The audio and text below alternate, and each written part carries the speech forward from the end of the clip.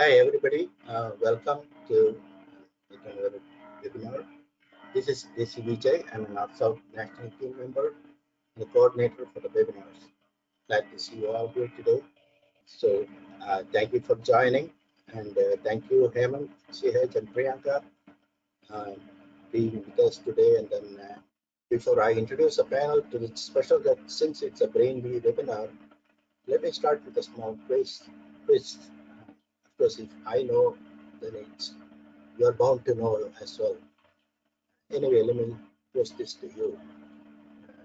Where do we store the information about what we ate for breakfast today, which we may forget by the dinner time? And what was your favorite food item during your relative's marriage years ago? Just think about it. We can talk about it later. We have with us the current president of North-South Foundation, Dr. Narayan, MD. Thank you, Dr. Vijay. It's my pleasure to introduce our panelists. First, we have Priyanka Senthil. Priyanka is a senior in high school in Reno, Nevada. She has participated in the Brain Bee since the 8th grade, and in 2019 was the 3rd place winner in the National Brain Bee. She's passionate about neuroscience and has taken college courses already in both neuroscience and psychology. She works as a research intern in 2 neuroscience research labs at the University of Nevada, Reno. In one lab, she's studying the role of inhibitory parvalbumin neurons in neuroplasticity. In her other lab, she is studying synaptic transmission in the mouse brain using the calyx of Held as a model synapse. After school, she enjoys working with children with various special needs conditions, from autism to attention deficit to Down syndrome, at her local respite care center. Welcome, Priyanka. Sahej Bindra is a student at UC Berkeley intending to study molecular biology. He received 3rd place in the 2018 National Brain Bee. Outside of the Brain Bee, Sahej studied under Dr. Charles Pidgeon, co-author of Vision Facts, Questions About the Human Eye, and works at SCIO Virtual to provide advanced science courses for middle school students taught by experienced high school and college competitors. And our 3rd panelist is Hemant Ashirvadam. He's a student at Harvard University. He attended the Research Science Institute at MIT and was awarded in the top 10 presentations. He's a state AP scholar, has placed 2nd at the US National Brain Bee and the North-South Foundation National Brain Bee, and is a 2-time ISEF finalist. He has led and instructed school teams for Model UN, Science Bowl, Debate, and STEM Society. And in the free time that's left, Hemant enjoys watching Star Trek, rereading Harry Potter for the 100th time, and beating his friends in Monopoly, Werewolf, or really any other non-physical game. We were to have one more panelist, Dr. Manjila, who is on our Brain Bee core team. He is a neurosurgeon working at the Hartford Healthcare Medical Group in Connecticut. He trained in neurosurgery at India's prestigious Christian Medical College in Vellore and did a repeat residency here at Case Western Reserve in Cleveland, Ohio. He enjoys cranial as well as spinal neurosurgery and is the co-author of a spine surgery textbook called Lumbar Interbody Fusions. He has published over 100 peer-reviewed PubMed indexed papers with 1,600 plus citations. He's also a reviewer for several neurosurgery journals and serves on the Content Development Committee of North-South Foundation. He's also a member of the North American Skull Base Society, the CNS and AANS Cerebrovascular Section, and the National Academy of Medical Sciences. And even though he cannot join us, I do believe that Dr. Gowri has a little bit of information from him to share with the group. I'll turn it back over to Dr. Vijay. Dr. Manjila couldn't make it today because he was on an emergency travel, but he took the time to record a 6-minute video of an excerpt of a set of slides that I selected from his longer presentation. So I'm going to share the screen and his video. By the way, he recorded the video on his way to the airport before getting. So he's really wanted to be here, but he couldn't be. But he's willing to share this and take any questions and respond to the participants later. Everybody, welcome to North South Foundation Brain Bee webinar. I'm sure you're all excited, and there's a great opportunity for us. Let me first congratulate the organizers who have put all this together, and it is a great privilege for me to talk to the young neuroscientists in the making. Go to the first slide. This is a picture of my mom, whom I lost when I was 12 with a brain bleed. She had an aneurysm rupture, which means a ballooning of the blood vessel in the base of the brain that took her life away. At that point of time, I did not know what's the difference between neurology and neurosurgery, but I knew for a fact that I'm going to do something in this area that is going to, fix the problem. So what's the difference between neurology and neurosurgery? Neurologists diagnose the diseases without operation and treat them without operation. As a neurosurgeon, we get into the OR, fix the problems either with surgery or without surgery.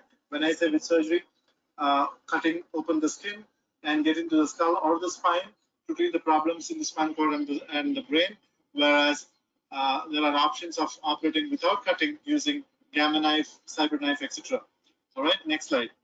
The unique features of neurosurgery is that it's a very tissue-friendly specialty. It's the only specialty which treats disease conditions on multiple tissues, the skull, spine as in bone, blood vessels inside the blood vessel, outside the blood vessel, tumors, pediatric cases, trauma cases, degenerative cases, all kind of pathologies. And we have got the most complex clinical exam so that we can localize exactly where in the brain or spine, anywhere in the neural axis, the problems are.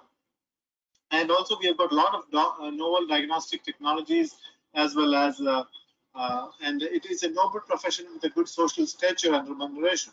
So it is very, very cool at the same time, noble profession to join neurosciences.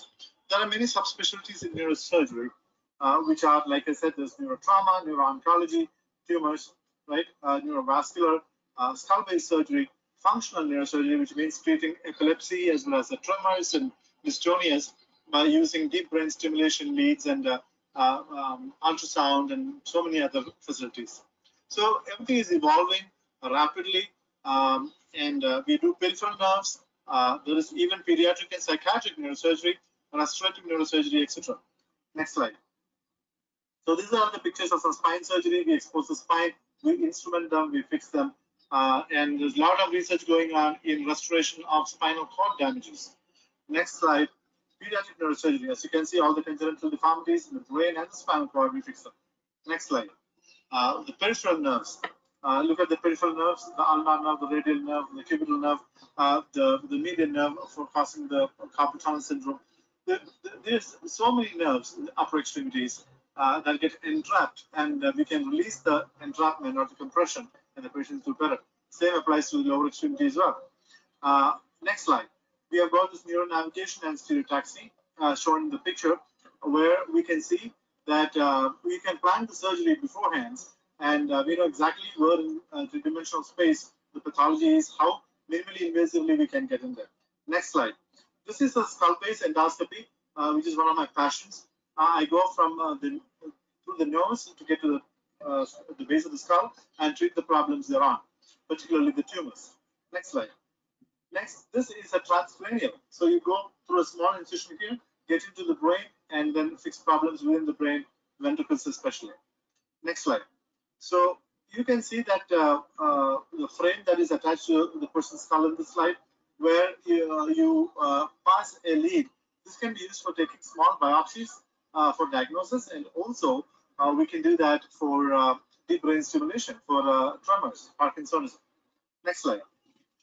There is a lot of innovations that are going on in neurosurgery, in restorative neurosurgery, as well as fetal neurosurgery, where the baby or the fetus can be operated while in the womb. Next slide. Fun part, neurosurgery is a lot of effort and requires a lot of specialized training. Next slide. Intracranial pressure monitoring, we need to know what the pressure is inside the brain, especially when there's trauma or brain swelling. The pressures in the brain increases, and we have got a lot of modern technological advances to measure the intracranial pressures. Next slide. Intraoperative neuromonitoring. There are specialists who come into the operating room while I'm operating, where they put leads into the scalp as well as the different parts of the body. So if I'm approaching the vital structures of the brain or the spinal cord, so that I don't injure them while I remove the abnormal parts of the brain. Very, very, very cool. Next one. We look at the anatomy here, the arteries, the nerves, and the veins. It's very important that you have a good understanding of the neuroanatomy before going in there, right? Next slide is a Glasgow Coma score. Somebody is like unconscious. Level of unconsciousness can be evaluated by a grading system called Glasgow Coma score. It's been prevalent for many years. Of course, it's with its own lacunae, but it's universally employed, and there's a common language that the neurologists and neurosurgeons talk to make this. Next slide. So we have got a lot of problems which are not settled yet in neurosciences, and we need you. You are the young blossoms who are going to flower and make all these dreams into fruition. Next slide. We have got an emerging branch of robotics in neurosurgery, particularly the spine, more evolving in the cranial space now. Next slide. This is the prevalent spine robotics. Next slide. If you have got that, extra. Okay, I think I should stop here because we lost the last bit of the audio there. Basically, he wanted to end by saying, there's a lot of opportunities, and we need all the young minds to really start thinking about, taking part in the brainwave events and learn more about neuroscience towards solving all the complex problems. So with that, I'll stop here, and you can take over the panel.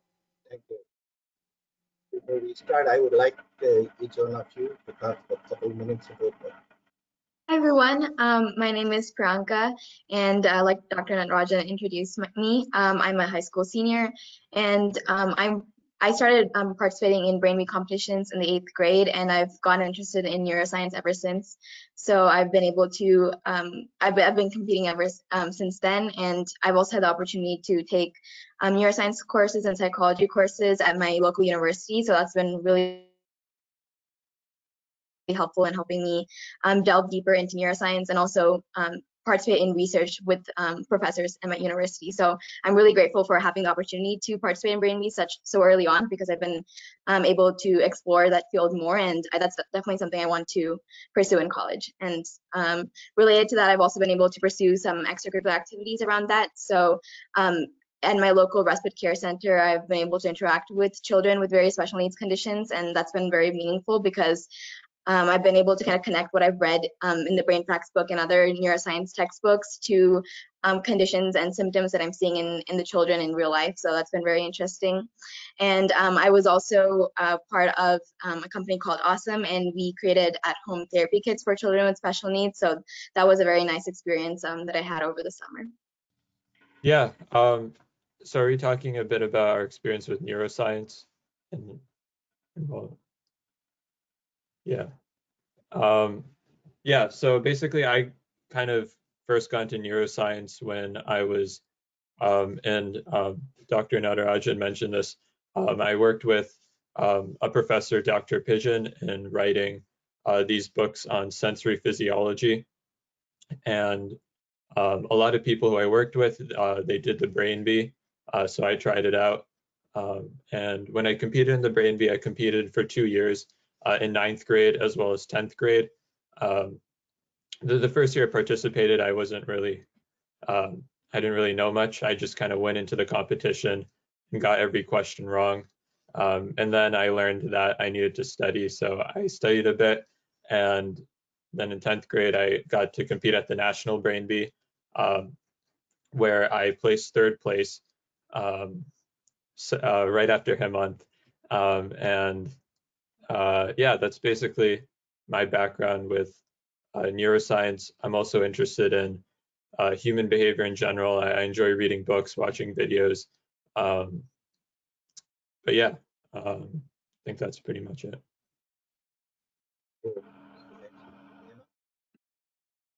Did you say my name? Yeah, did you? Oh, okay. I just presumed so. So yeah, I'm Hemant again. In terms of getting interested in the brain, that kind of started a long time ago, like when I was in elementary school, around like 4th or 5th grade. It came from two angles. Well, one was like, standard, brain neuroscience thing, more along the route of neurological like problems that can emerge, because my dad is a doctor, so he would tell me and my siblings about like kind of oh, these are the diseases you see, these are all the problems that come up. And it was really that part which made me interested more in the brain than about any other specialty in medicine, because when it comes to the brain, it is both a uniquely capable organ. Like there are just things that the brain can do that nothing else in the world can do, nothing we make, nothing that exists in the body.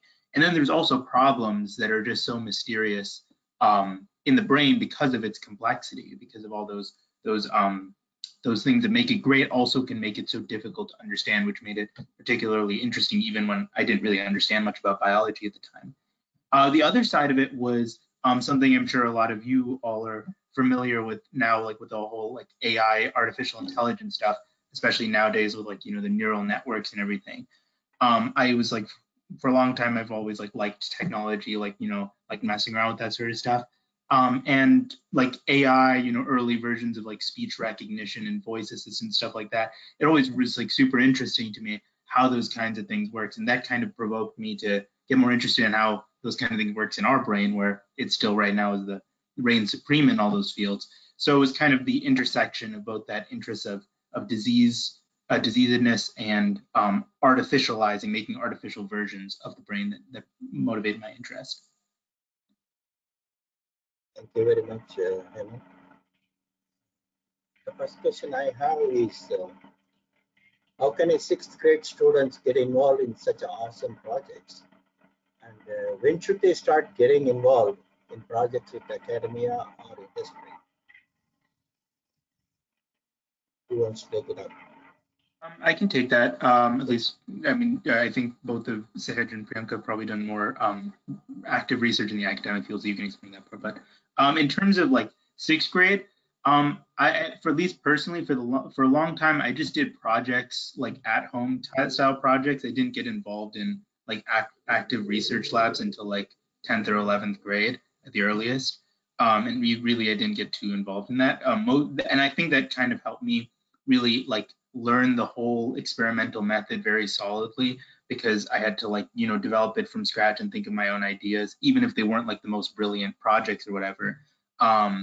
So like, for example, in 6th grade, I just did something about like, I did like a cognitive, like a psychological experiment involving like some magnets, stuff like that, different things to see how they would affect some like participants, like performance on cognitive tests. And then like the next year, I did like on a worm, just like putting in some like very cheap electrodes and measuring the electrical activity in a worm's action potential and its long nerve that goes through its center.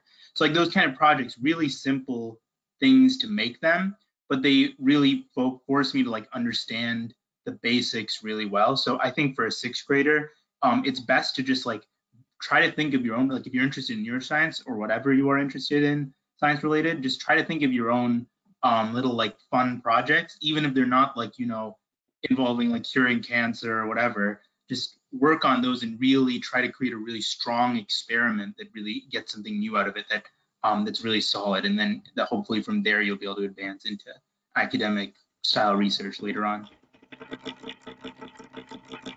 Yeah. Do you hear something?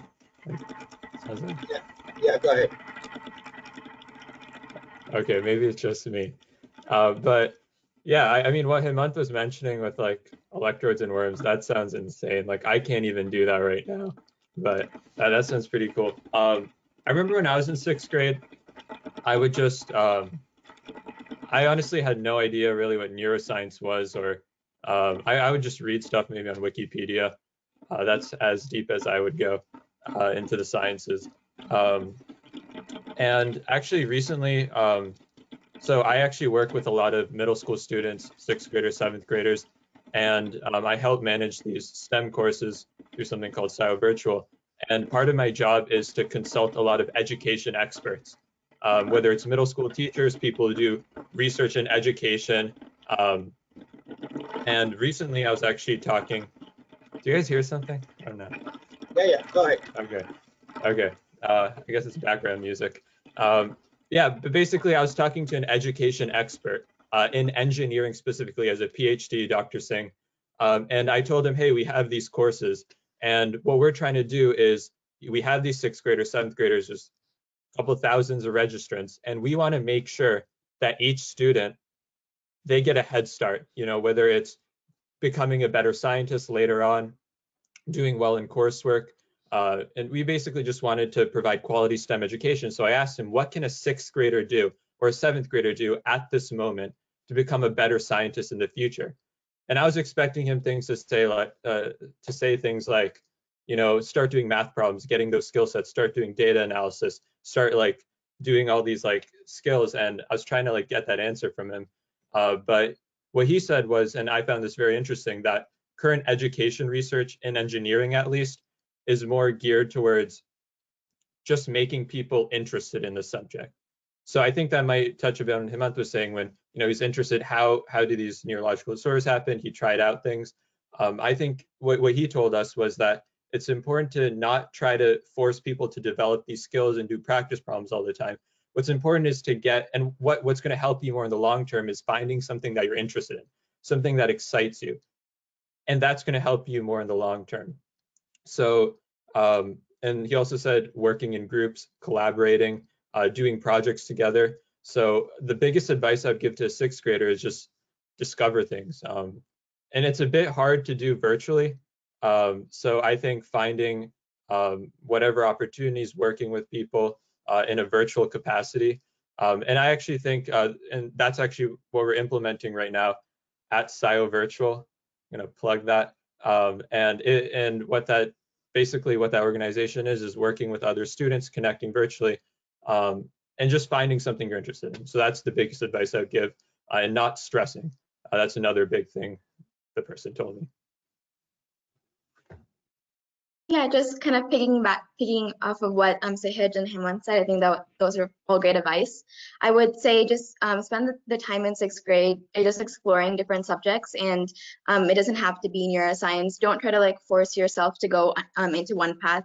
I never thought about going into neuroscience or studying neuroscience before. It just kind of all kind of fell in place when I started reading the Brain Facts book and exploring that field. So I would say just in 6th grade, you don't have to commit to anything at that point. So just take the time to look at different fields, whether it be science, engineering, find out what you're interested in. You can take online courses. There's a bunch of courses online. So whether it be just simple courses like Coursera, or you can go through MIT, through schools like that, and take online courses, figure out what you like to learn about, and then take that to the next level if you're ready and you're interested in that. So you can work with your teacher if you want to do a research project like Hemant was explaining, or you can team up with a group of friends or interested in the same subject and just create a summer project or something that you want to investigate. And it doesn't have to be just something that you do yourself, but you can definitely get guidance from teachers and other peers.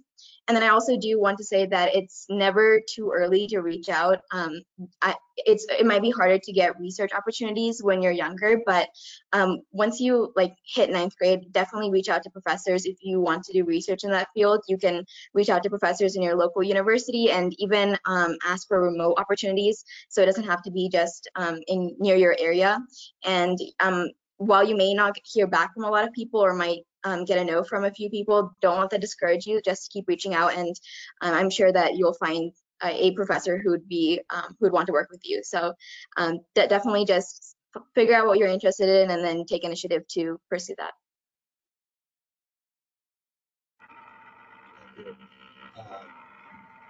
The next question I am going to put to Priyanka is, probably you covered it now, but what are the good ways to prepare for the brain? That's what you are talking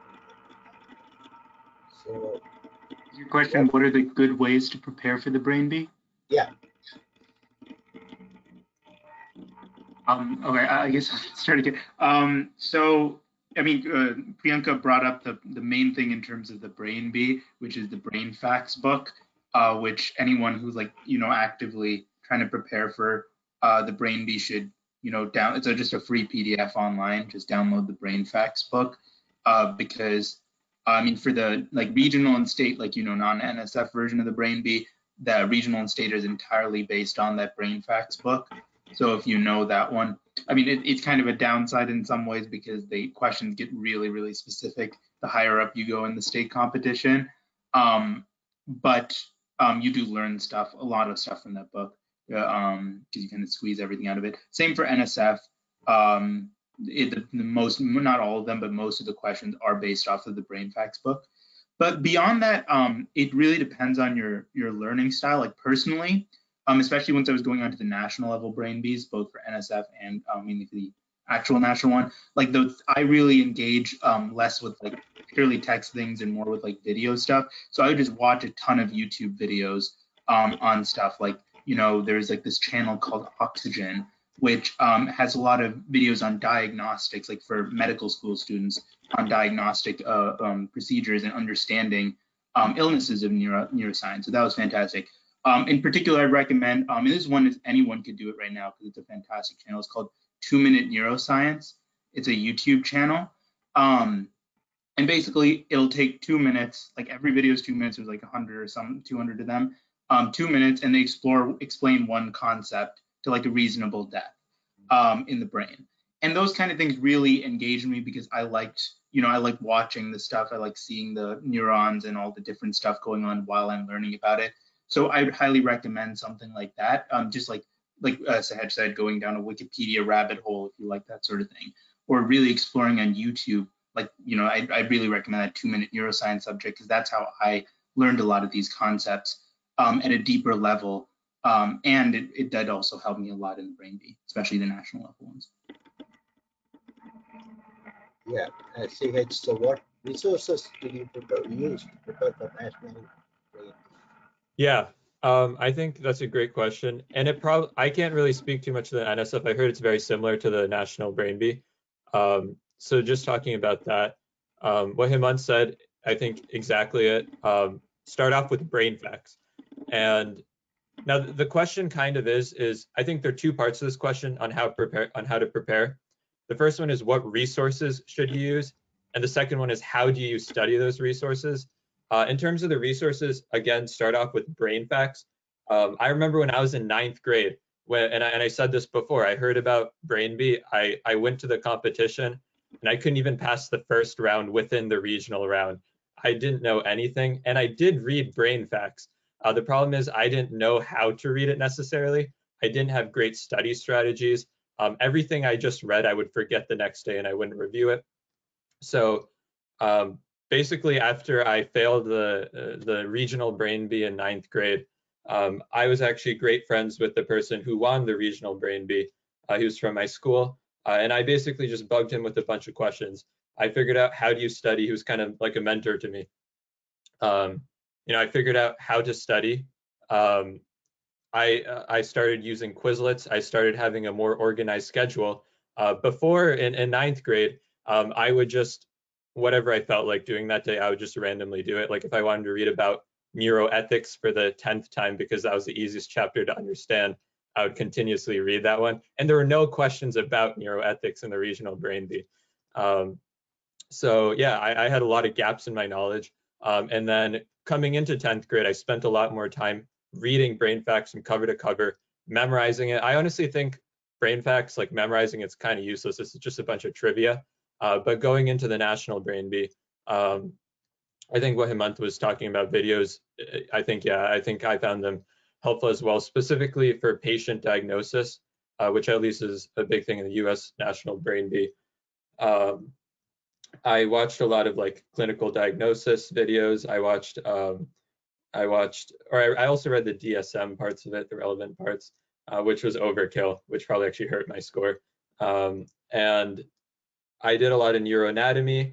And also, if any of you guys are from Central Jersey, or if not, you probably should move to Central Jersey, because if you win the Brain Bee there, the medical school staff trains you, and they give you like a lot of resources for neuroanatomy, neurohistology, as well as MRI. So the specific ways to prepare, like we could talk about that for hours, what resources are good or what aren't, but it's a lot of just Googling stuff, watching videos, and reading the materials they have, and a lot of practice, I would say. Thank you. Yeah, just to quickly cap that up, exactly what Sahej wanted to stress one more thing was that, like, it is just like what Sahej was saying, it's really, really important that you explore these topics more freely, like, especially like when you go through this brain facts book, if you don't ask yourself questions about it, Google stuff, watch videos when you're reading through it, you're going to get bored eventually, because otherwise it is just memorizing like a 80-page booklet or whatever. It's not going to be that interesting if that's all you're doing. So like one great way to do that is like to go through it with like a parent. Once you've read it once, like have them ask you questions about it. And when you don't know it, then you Google it and you explore stuff further, that sort of thing. Because if you don't like personally like find something you're interested in, explore it, especially like Ted was talking about, like with the videos or the diagnostic stuff, the diseases, really click with something, you're going to eventually get bored before you can like memorize it. And what's the point if you're just memorizing it?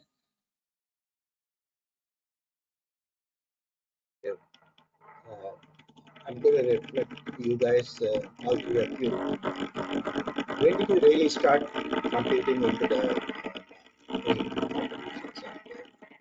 Did NSF competitions help you at all, or how did you get into this? There's some noise. We can't hear Dr. Vijay, your audio is not coming in great. So I'll just rephrase while you go on mute.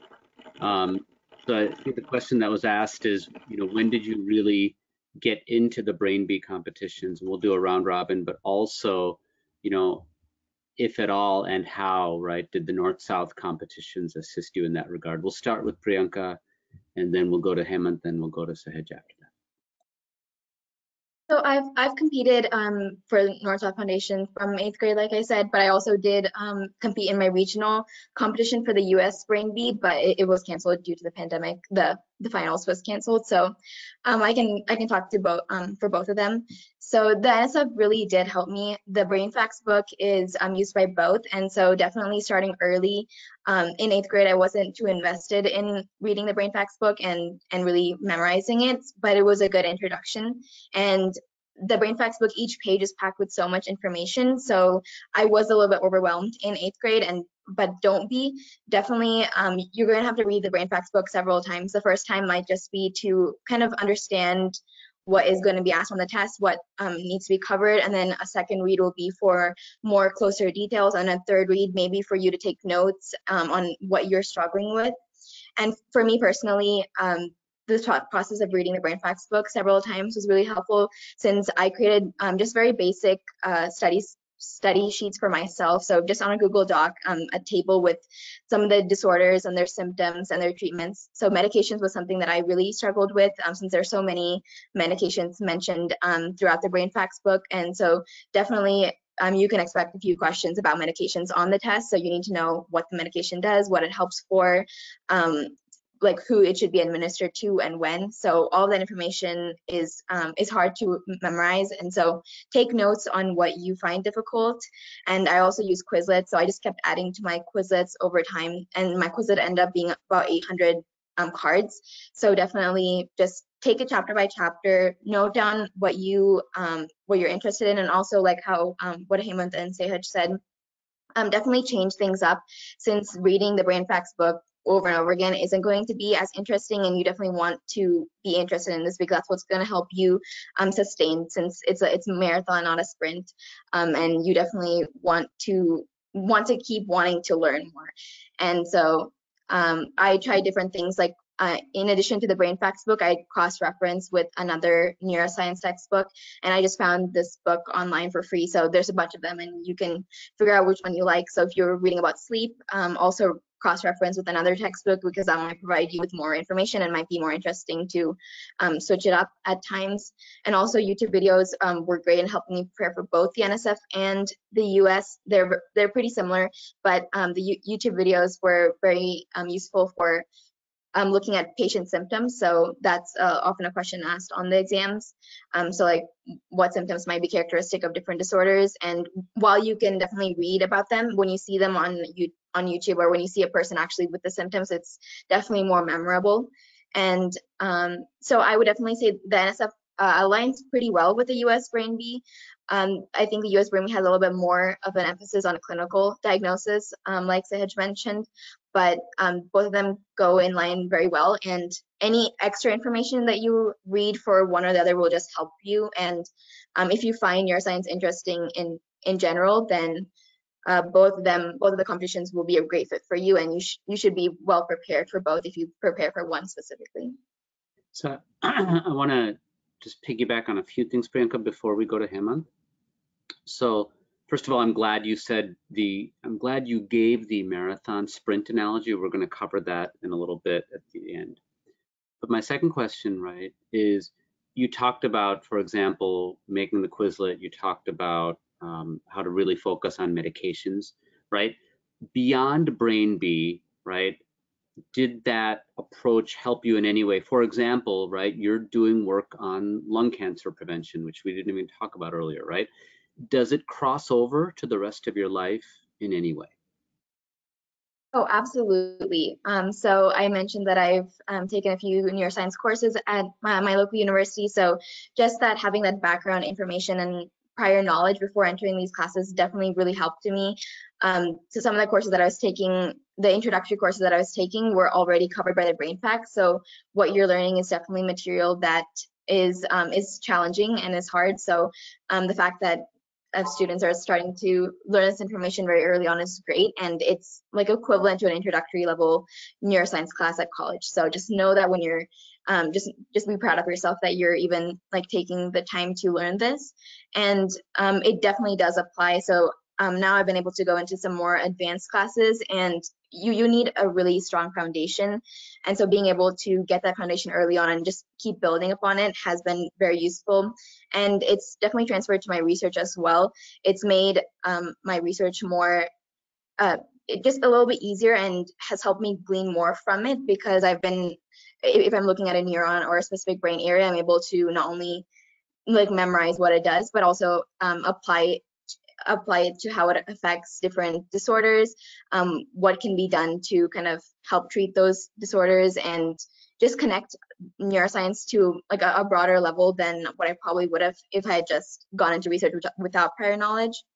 And then same with the lung cancer research. Lung cancer is totally unrelated to neuroscience, but we're actually just looking at one of the studies on how aromatherapy can help reduce pain and improve outcomes with lung cancer surgery, and that also connects to the neuroscience of how and why aromatherapy might be effective. So it definitely is not just restricted to the neuroscience field, but it can be applied to school and other outside as well. And on the topic of school, my study skills, the skills that I developed while I was trying to study for the Brain Bee have definitely transferred over.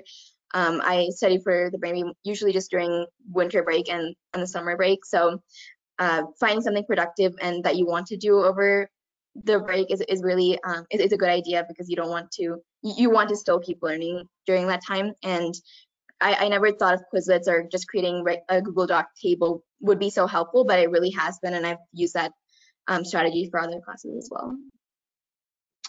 Thank you. Hemant. Yeah, so there are a lot of really things I agree with there. And so the first question, if I remember correctly, was about how did the NSF Brain Bee, what role did that play? Okay, and this firstly, I would just mention, if you really get into it, something that might be important to some of you would be that the US national one, they have this quirky rule set, one of the important ones is that you can only do it once. So I think that's true, right? Yeah, that at least was true. Yeah, it's true. So you can only do the US national Brain Bee once. So if you really invest the time into it, just remember that if you really want to go into it, you can like really like only participate once. However, the NSF one, nice thing about it is you can do it many times, and it's at a high level. And for me personally, I started in 8th grade and did it till 10th grade. And I really took out of it because I just like invested a lot of time in the summer to try to like learn the stuff in advance of the NSF Brain Bee. It's a really great way to both like motivate yourself, like to like, okay, I should learn this stuff by then, or stuff like that in the simplest term, but also in the sense that you can go there, you can see like what sort of questions are coming up, you can see the type of things you should be thinking about, like, you know, the depth of like diagnostic questions of all the different things that'll come up. So that was really helpful in terms of focusing me. And probably if it wasn't for doing that in 8th grade, I never would have developed as thorough an interest in, let alone the Brain Bee, just in neuroscience in general, because it kind of motivated me, sparked that interest. So I'd recommend at least trying that. In terms of studying for it, well, Priyanka is a better at work than me. She made the cards and stuff. I just mooched off of other people who had already made tables and cards and videos and everything. Like there's a ton of existing Quizlets out there. I found like you said, I found like Word documents that have the drugs listed out from Brain Facts and elsewhere and stuff like that. So like many of you will probably be more like lazy like me. I personally just like reading through a lot of different stuff, don't like making them. Some people benefit from that approach, but personally that's not me.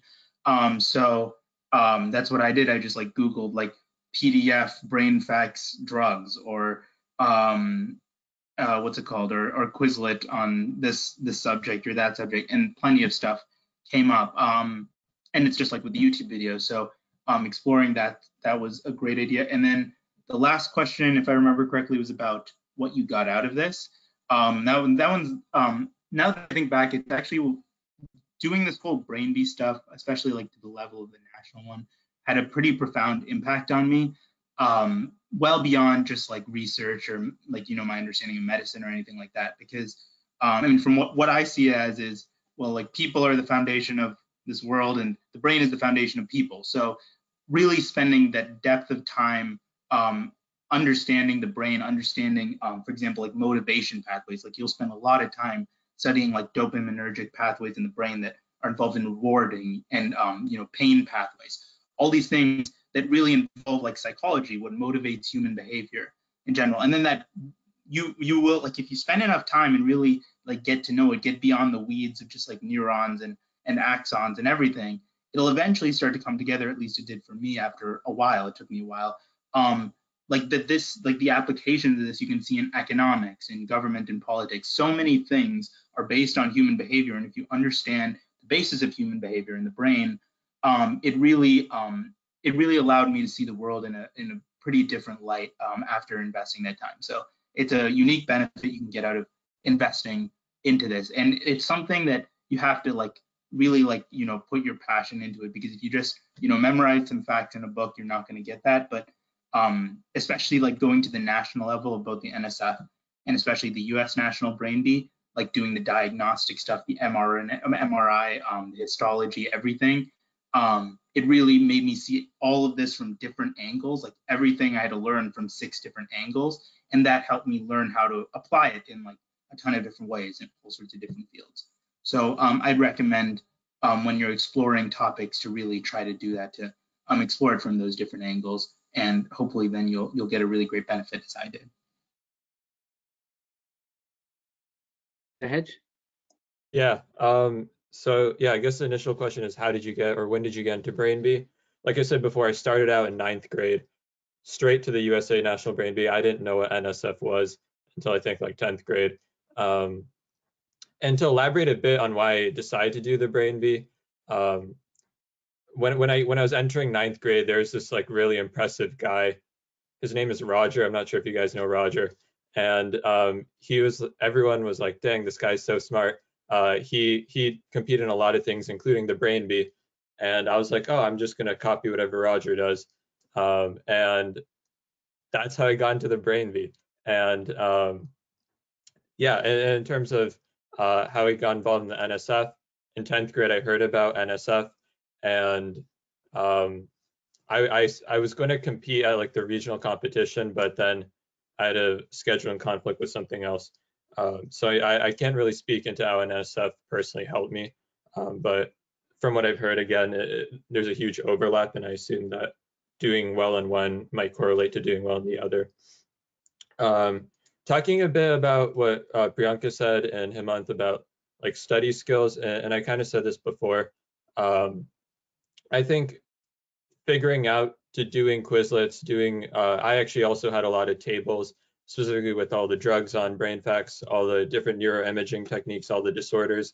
I definitely think that, and Hemant said this earlier, everyone has different study or learning techniques or learning skills.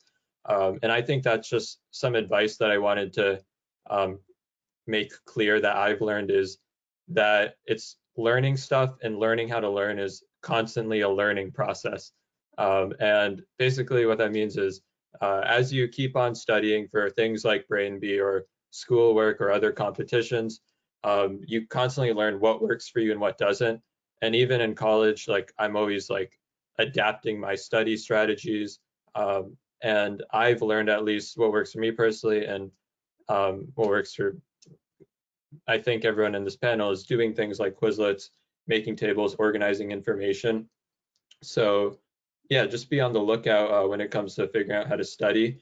Also, I created a Quizlet that I personally think is the best Quizlet for brain facts and for the other one, but it's also on private, so people like Hemant can't like see them who I'm competing with. But I'm not sure if I could send out a link through this platform, but I could send you the link and the passcode.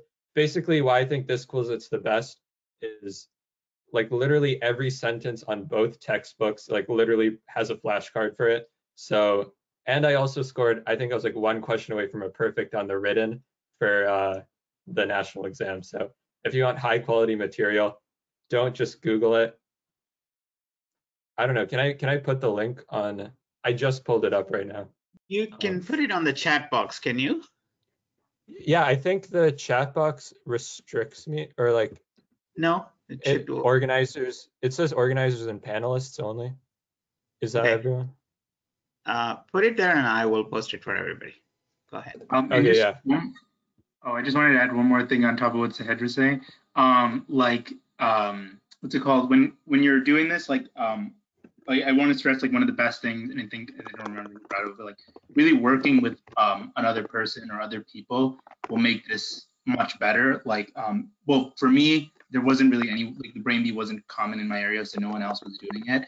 But probably the best option is like find friends or a friend or whatever to like do this with first, because like that way, one of the things that really helped me is after I'd read through it, understood it, like my parents or somebody else, like I would ask them to just like quiz me on things from the glossary. And then once I'd mastered the glossary, then we moved on to the index, which has everything. So like, those kind of things, they already are built into the thing, but working with other people made it much more interesting, because like then you could start talking about something, you could Google it together, you could watch a YouTube video together. So especially if it's like, a friend who's also doing it, that makes it a lot more fun, but also more likely you'll go to those deeper levels than if you were by yourself, you'll probably just shirk it off. Another thing I want to add is look at the web pages for other regional competitions. So there's several in each state, and so if you just go to their website, they often have handouts and practice like quizzes and practice questions on their website. So that was really helpful for me in the beginning, or just to review. If you get bored of like just reading or watching, then it's a great way to just kind of recollect what you studied and consolidated, since you definitely want to keep reviewing what you've studied intermittently, so that you don't forget what you studied in the very beginning. So the handouts that other websites have put out, and also the quizzes and also some diagrams, were really helpful for anatomy as well.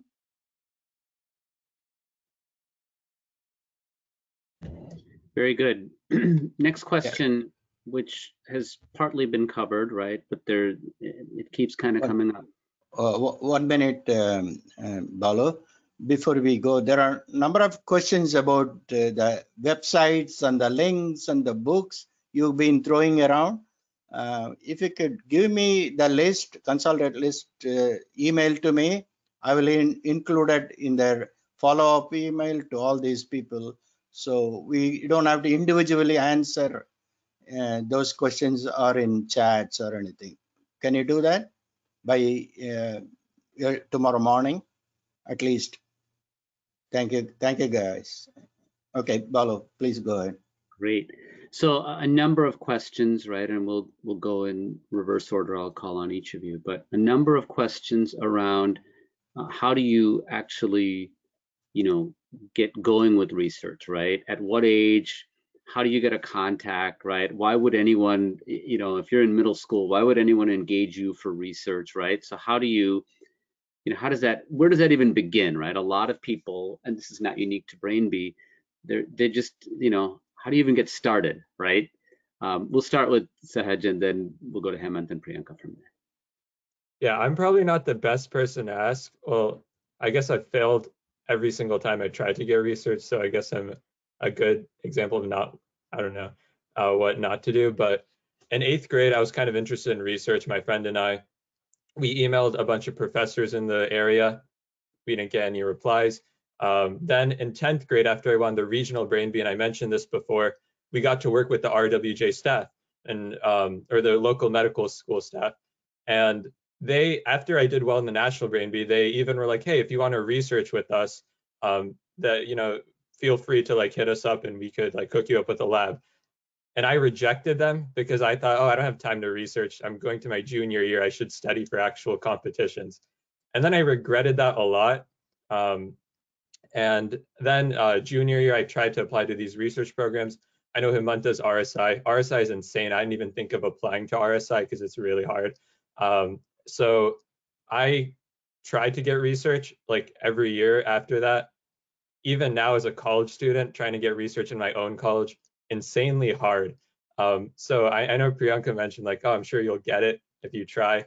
I've tried. Hopefully one day I'll someday get a research position. So yeah, I honestly don't know how to get it. I think from my experience from friends I have in high school, if you know an adult who works at a hospital or some research or your dad is a friend or something, it's a bit easier. I personally don't have that privilege. So yeah, I guess research is a sensitive topic for me. As I talked about before, again, most of what I did until late in high school, and still kind of now has been at home type projects. So you won't have the most fancy equipment, $1 million microscopes or whatever, but those are honestly the places I've learned the most and enjoyed the most. Just because one, you get to control the full idea, it is your idea. You have something you can make the thing you're most passionate about, the thing you're most interested in. It's completely your choice. You get to create the experiment. You get to do the whole thing. You get to analyze it. It's not going to be the biggest scale project, but especially if you're in middle school, I think that's the best avenue to go. Find something you're really interested in, and then think of a creative idea. Don't just Google, oh, this was an experiment somebody did, or this is an experiment I saw at my science fair. Think about okay, I saw some stuff when I was Googling around about research, or I saw this thing. What's a new step I could take? What's a new avenue? So find the balance, straddle the line between don't copy somebody else, but make sure you are trying to be inspired by other people, because otherwise it's really difficult. Be oh, this was a really interesting experiment, or when I was reading the Brain Facts book, I was really interested in this idea of plasticity, the brain learning and physically changing that.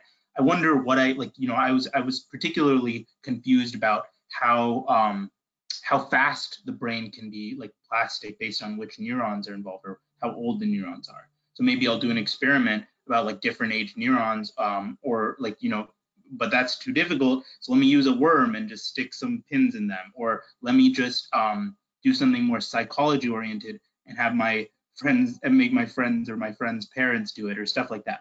So think about as many ideas as freely as possible, then go based on that.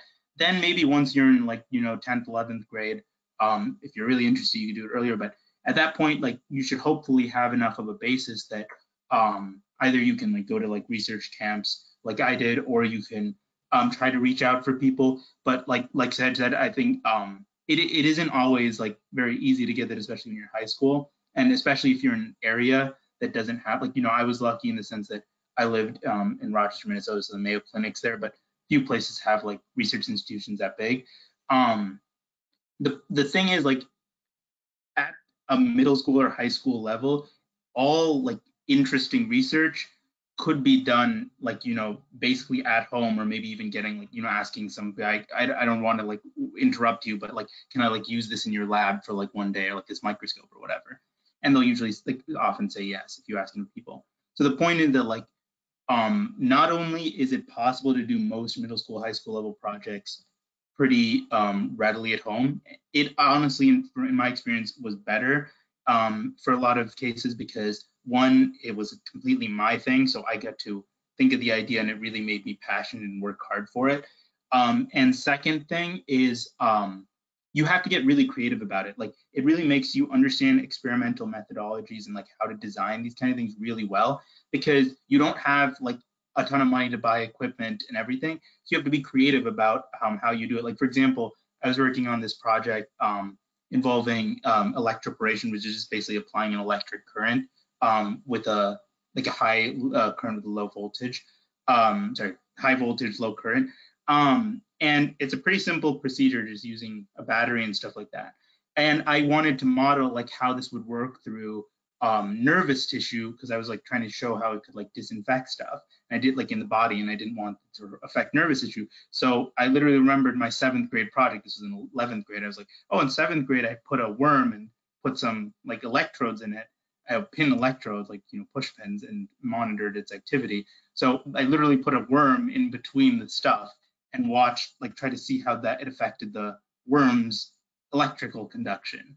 So like the point is that, like, you know, you have to be creative, you have to do that sort of thing when you're designing the project yourself. So that's something I'd recommend exploring. Priyanka? So my research experience has been a little bit different from Hemant's. I didn't do any research projects at home, so all of mine have been with university professors. And I think my situation is also a little bit unique, since I'm dual enrolled at the university, so it might have been a little bit easier for me to reach out to the professors. So mainly what I did was just write an email template with a resume and cover letter, and just send it out to a bunch of professors with whose research that I was really interested in. So most of it was in neuroscience or biology. And by a lot, I mean a lot, probably close to like 70 or 8 or 70 professors before I was able to get a response. So definitely don't be discouraged if you don't hear back. A lot of professors just won't hear back, or they'll tell you that their lab is full, or that they can't take on people right now, and that's often the response. So definitely don't be discouraged by it. But when writing your email template, I would say explain why you're interested in the lab, and then talk about some of your experience in neuroscience or whatever field that you want to go into. Just show that you're enthusiastic and that you want to learn, and a lot of professors will appreciate that and will take you on even if you are young, because they want to encourage that. And also talk about their research, show that you've done research on their research. So read a publication that they've written and talk about why you're interested in the publication, that you want to maybe just talk with them, have a meeting with them first before really talking about the potentially working in their lab. And then also give them the amount of time that you're able to commit, and just things like that. So, and also explain what your goals are and what you want to learn. And if you just show that you're interested, definitely professors will appreciate that and will be willing to at least have a meeting with you, and you'll be able to talk with them and kind of just adjust your like way of approaching as you see fit as you go on. But reach out to professors, and I would say just reach out to your local university. That worked for me, but I'm not sure if it'll work for everyone. And also, it doesn't just have to be your local university. I've also reached out to universities outside of my state, and it usually is harder to get remote research opportunities, but especially now, there are more professors willing to do that. And so, yeah, I would say just keep at it. That's what really helped me. And I was just recently reading back at my first emails that I sent to professors in 10th grade for research opportunities, and I really didn't have any research experience other than learning about the brain through the brain competitions. And so I was like wondering like why they would even take me on, which was like part of the question asked. And so while you may not have experience, everyone starts off without experience. And so just keep that in mind. Just reach out, don't get discouraged. And if you want, your teachers probably have some connections, and doctors at your local university are also a great way to, doctors at local hospitals or research centers are also great. It doesn't just have to be in a university setting. There's often other like companies or that also do research that aren't based on a university or a hospital. So you can also look at things like that. And I think maybe talking with older students is also great. Definitely networking is a huge part of research. Once you get one research internship, it's really easy to get other research internships, but getting the first research internship might be harder. If you have a friend who has who's researching in a lab, then you can ask them to refer you, or if you can just do like a few weeks in their lab, and if you really put in the effort and the professor wants to have you, it might continue. So definitely just start off with reaching out, try to network as you go, and just know that once you get one research opportunity or something like that, it's usually often much easier to get other research opportunities. And just to add a bit of context, like just like thinking about like in this call itself, there are were three doctors like who are trying to get all of you watching interested in this. So like there are a lot of people out there who are going to be willing to help you. Not all of them might be able to like support you in their lab, like, you know, hopefully some will be able to, but like, you know, like if you're doing a project yourself, like tons of times I just email doctors or people like who I didn't know or whatever, and just ask them like, hey, I was wondering about this technology or this, like, you know, part of it, could you explain this a bit better? They might not have the ability to put you in the lab, but they will, like, so many people will be happy to just answer your questions, to refer you to other places where there might be more space, like all that sort of stuff. Like, don't, like, not everything you interact with like, you know, people who are like experts in field has to be about like getting a lab necessarily. A lot of it can just be about like, can you explain this better for me, so that I can do it, or could you tell me where to look to really improve this skill, or to look for a lab or whatever you want to do. I would just add one other thing, right? It takes some humility and also you need other skills. So for example, my older son, who is a 9th grader, he wanted to help a math professor. And what the math professor said was, I don't need any help with the math research, but what I do need help with is I need to spread the word about something that we're working on, and I need to be able to draw more people in, right, to learn more about it. And so he got the opportunity, right, to help build essentially, right, a marketing plan to get the word out. My 6th grader, right, you're going to see some slides. My 6th grader makes those slides. So imagine, right, reaching out and not only saying, I know about your research, but these are some other skills, right, that I can do. I'm well versed in social media. I'm comfortable with Google Suite, and I can, you know, format Word documents, and I can record video, and I can do PowerPoints. Those are simple things that, you know, somebody may not actually have capacity to do, but it may be attractive to them. So make sure that the skill set that one has, right, is broad and not just based on a single subject. Soft skills sometimes are lacking in some of these labs and among some of these researchers, and they may welcome that, and that may open the door, right, where nobody else has even asked about being able to offer that. The next question that's listed here, or a nice question is listed. Question from a kid's perspective. Given that Indian parents want their kids to get into a shining subject that they think their kid needs to get into, how did you, quote, kids, choose the areas you liked to get into and handle parental pressure? I think I'm kind of lucky in the sense that my parents didn't really put that much pressure, at least in middle school or high school, where you need to study this or not study that. I remember in 6th grade, 5th grade, 4th grade probably, I would just make a list of things that I wanted to learn, whether it was karate or music, and I would just learn random stuff. I didn't really get into science until like 6th grade or 7th grade. I'm not sure if you guys know what Science Olympiad is, but I tried out for the school Science Olympiad team, and I guess this is a common theme in my life, and I got like every question wrong. And I was like, oh, this is Science Olympiad. Like there are a lot of cool terms I had no idea, like hydrogen spectrum, greenhouse gases. So actually I did something illegal. I took out a paper during the test and I wrote down every single term I didn't know. I went back home and then I just Googled all of them. And I came back next year And I made the team. I passed the exam, fortunately. And then in Science Olympiad, you have to choose an event, or you have to choose your specialty. And I had no specialty, I had no skills. So I used a random number generator and I picked random topics. I got meteorology, which is a study of weather, something really random, and genetics, whatever genetics is, I had no clue. And I just competed in them.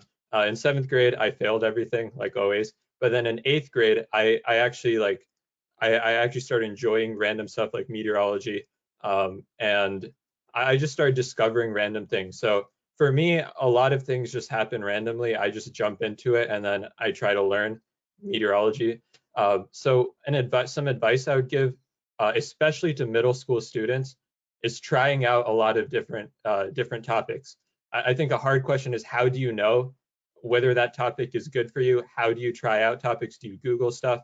I think, I mean, if I was a middle school right now, and I mentioned this before, a great organization, SCIO Virtual, or I teach, SCIO virtual.org. I would check it out. Basically, what these courses are is there are a bunch of different topics like meteorology, genetics, anatomy, and you get to work with high school and college students who are experts in their field. I personally teach meteorology, but my course is full, so yeah, you wouldn't be able to attend it. But and just register or sign up for multiple courses, figure out what interests you. If you have a math background, you might be more interested in physics and I don't know. I personally wasn't great at math, so I just went with like biology and earth science, just trying out different things. And that's probably the biggest advice I could give. And it's hard, and I think it's going to change. I personally don't know what I want to do, and it's changed for the last like 10 years. But just trying things, and then hopefully one day when you're older, you'll stick to something. It's probably pretty vague advice. Yes, so like in terms of like what to do, especially if you're like a kid, it's really important to remember that like there's like geniuses, like great people in every single field. Like it is important to like keep in your mind that it's not just sciences, or it's not just like one specific field in science or whatever. Like, you know, there's like Michael Phelps, the Olympic gold medalist, or there's Daniel Kahneman, the Nobel laureate in economics. And then there's also like brilliant people in neuroscience and in other medical fields or other scientific fields. And like to just keep that in mind is to remember that like people have pushed the boundaries in all of these fields to the benefit of a lot of people. And if you like, I think the best way in terms of like dealing with any sort of pressure is just to keep in mind that you're in control of what you learn. And if there's something you really like, just, I mean, remind yourself, remind those around you that not just by your words, but also by your actions, that like, I'm going to get really into this and I'm going to like become like a really strong at this subject.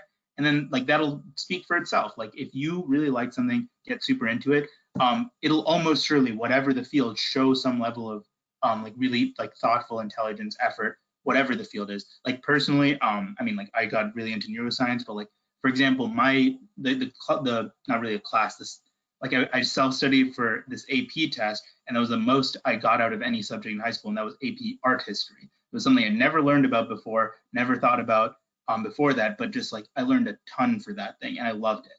And now, like, you know, at college, you know, I'm like thinking about like maybe studying economics, more focus on the point I'm trying to get across is like, you know, just figure out like what you're liking. And then the second part of that, you can't just like say, I want to do this. You have to be like, okay, well, if I like it, well, then I probably should like doing stuff in it and learning, like watching YouTube videos about it, learning from Wikipedia articles, trying to do some of my own like for fun research about it or whatever, write a paper about it.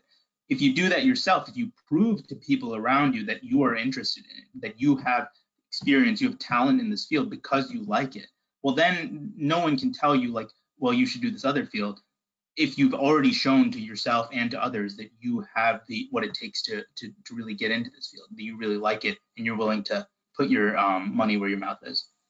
Yeah, so I just like to kind of echo what both Hemant and Sehaj said. Really, just for me, I have the same advice. Just explore different fields and what you're interested in.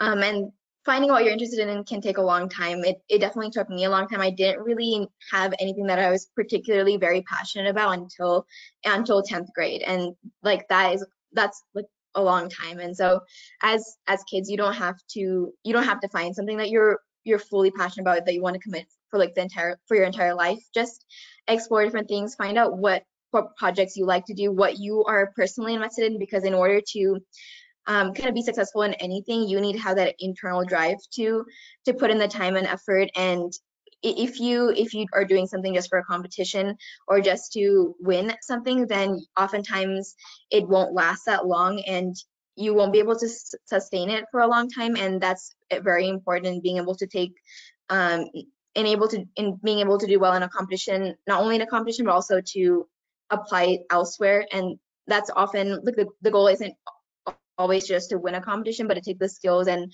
knowledge that you gain from preparing for a competition in the future. And so definitely, I think you personally, what I feel is that you need to find something that you are invested in, not your parents or not someone else who's putting pressure on you to follow a field. So explore what you're interested in, and know that you don't have to figure out what you like. And I'm going to college and I still don't really know what I want to major in. I do really like neuroscience, but I'm still exploring. And so you don't have to find like your thing early on.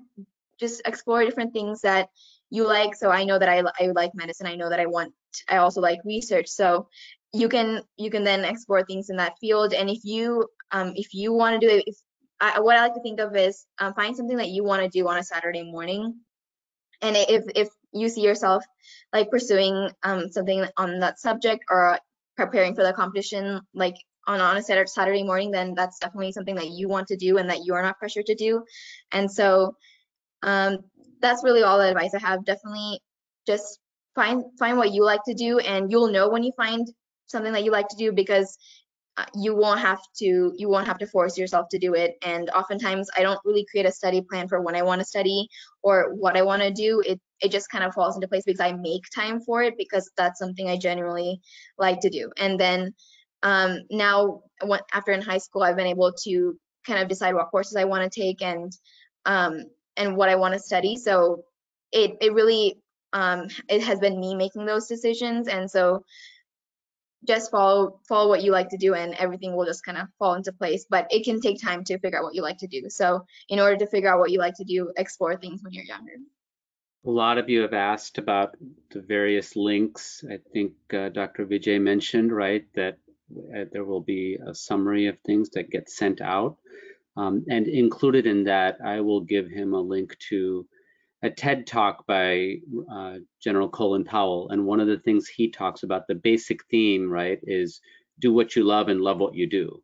And so, if all of the messaging about pursuing anything that's interesting, right, any subject, if it's all coming from someone external to the student, it's not going to work, right? It has to at some point become internal. And I think that's what all of our speakers are telling us, right? The spark, the introduction can come from a parent, but then at some point, right, that's got to be converted into something that comes from the inside. And there has to be a huge appetite for it and pursuing it. And I think that's really important. I don't think that we have a whole lot of time for more questions, so we'll just do a quick one. Priyanka, did you write a book? Someone was asking. Yeah, I actually did write a book. It's called Brain, the Most Complex Organ. It's just a kind of overview of some of the main topics and concepts that I've learned through my classes at my university, and also preparing for the Brain Bee in general. So it talks about different things like neurological disorders, brain imaging techniques, basic stuff from just neurons, how synaptic transmission works. And so yeah, that was just a nice project that I had throughout high school. There are questions about the brain facts. Where do you get them? What it is, and is there a book or is a PDF or? Well, like what I did is I just it's a free PDF online. It's made by an organization. I think you can probably buy a small book version, but it's like I just downloaded the PDF, printed it off, and put it in like a binder, and then just read it from there. So like there's a lot of ways to do that. Like another way I did, like I had a printed version, then I downloaded one into like my phone, into like the Google Books app, and then would read it there because I didn't always want to lug that thing around. Like so, especially when it got close to the competitions, like whenever I had some free time, I was just sitting like waiting for a bus or whatever. I would just like pop open my phone, review some stuff, like just read some new stuff or whatever. So I think that having one printed copy and one virtual copy helped a lot for me. Thank you. I know we can keep on going for hours and still we will not cover it. So we want to move on to Dr. Balu Natarajan's presentation about the North-South competition. So I was really fascinated, right? Because I had already made these slides. Well, quite frankly, my sixth grader did, right? But Priyanka, you talked about, succeeding is a marathon, not a sprint. And I think that that's really what all of you have illustrated. And that is very central to how we approach things at the North-South Foundation. And so we have a wonderful sketch here, which, by the way, was made by a high schooler in New Jersey. So she's a volunteer and her dad is a volunteer. And what she's done is connect the concepts of empathy, education, and excellence. And you can see, right, that everything that we're doing it's an education marathon, but it's really a life marathon, because all of the ingredients, all of the training that we do, right, we think we're training for a single marathon event, but actually we wind up learning things that serve us for our whole lives. And so we can go for prep clubs and coaching, which are the equivalent of training in a marathon. We can do practice runs. And when we do that, right, not only do we get better at running, but we learn a lot. We find out about our bodies. We also will meet people if we do group sort of sessions. And so that is the equivalent of our practice workshops. And then we've got the actual event, which is like our contests at North-South and certainly other national events as well. And you might get that honor roll. You also might, like Sahej the first couple of times, right, not get anything right at all, but it's still part of the journey. The cool thing is the entire time, right, we are delivering on our goal of empathy. So our contest fees will help provide education for children halfway around the world who can't otherwise afford it. We have other events and activities through our Young Changemakers that allow us to support children here who don't have access to education. And so this cycle continues, and that notion of empathy, excellence, and education really helps with the marathon of life. And so if you want to be a success like these three people who are at top schools and writing books and doing great in competitions such as the Brain Bee, it takes practice. And so our version of practice, one of the things that we offer, right, is through our regional contests. And so registration is now open. We will make sure that link to all of these 9 subjects is available in the links that Dr. Vijay sends out. And just again, right, success is a marathon, not a sprint. And so to recap some of the things that we've learned, right, Sahej talked to us about learning how to learn, and also very much illustrated that success first requires failing a number of times. And those failures are not actually a failure, they're actually just part of the marathon. Priyanka talked to us about how, things can cross over from one subject to the next, and that every ingredient can actually support other things that we do. And Hemant really painted a picture of curiosity. And so, we can be exposed to something by someone else, but at some point we have to be so excited that we're actually going down that rabbit hole of learning, right? And all of those things are really components of success. And we would love for you to join us in our coaching and certainly our upcoming contests and be a part of this life marathon with us at the North-South Foundation. Thank you, Dr. Follow, for the excellent summary of the whole thing. And thank you guys, Hemant Sehaj and Priyanka for your time and efforts to make this happen. Thanks to Dr. Bala Natarajan and Krishnan Gauri for all their time and efforts. Thank you for all of you for participating in this discussion. I hope you got something out of it. I know we haven't answered all the questions you asked, but still we got the crux of it, and then you can go from there. We got the thing to start with. Thank you everybody for being here. We'll be sending you the link for the recorded version of this webinar to you by tomorrow afternoon, and all the material links and materials the pros gives it to me, I will attach it or send it to them. We are going to have yet another wonderful webinar on February 7th at the same time, 12 noon, 2 weeks from now. That is going to be on spelling and vocab pros. Remember, February 7th is a Super Bowl Sunday, but I think we have a better show here with so many of national champions in spelling taking part and talking to you. Please plan to attend the webinar. Please watch for the email with more details and the links for the registration. And please do register, participate. Also tell all your friends to register and participate. Thank you for your continued support. Please stay healthy and safe, and we will see you again next time. You got any final words, guys? Hemant, Sehaj, or Priyanka? I mean, just good luck. Yeah, again, like we were all talking about, like if you put your mind like to it, or whatever, like you're interested in, like just spend a lot of time like exploring more than just like reading books. Like this is not a memorization thing so much as find things like videos, stuff you're interested in. You'll do great. If you spend like Sahaj said, like more than just like a month, like you have to spend quite a while, but if you get into it, it'll be great. Yeah, my final word is SCIO Virtual. Check it out, sciovirtual.org. Every time I mention it, I have the analytics pulled up and it goes up a bit, the amount of people on our website. Yeah, thank you guys all for listening. I hope this was helpful for you guys, and just continue to figure out what you like to do, and once you find it, just take the initiative to go in the path that you want to go. One quick question to Sahaj. You mentioned about coaching middle school kids. Is there any way any of others can access that? Is it online or?